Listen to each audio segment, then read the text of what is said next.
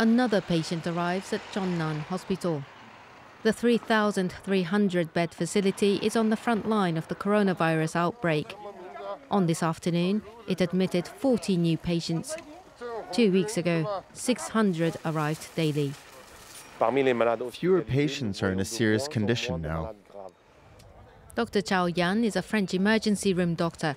He's been working at this hospital for 15 years. Among his 70-member team, 12 contracted the virus. One of them, a nurse, has now been cured and is back at work less than a month after she became ill. I feel fine. Some of my colleagues are still sick, but I had to come back to work. All those who come into contact with the patients cover themselves with multiple layers of protection. Once they're geared up, they don't take them off. Nurses keep their protective clothing on for at least 4 hours. To avoid going to the toilet, they drink less and don't eat until after their shift.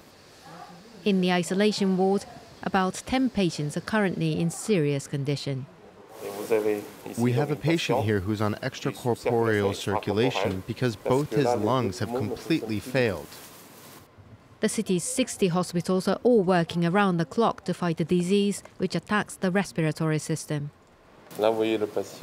You see, here's a patient's lungs infected with the coronavirus. Normal lungs don't look white like this. Doctors say these patients have a 50% chance of living.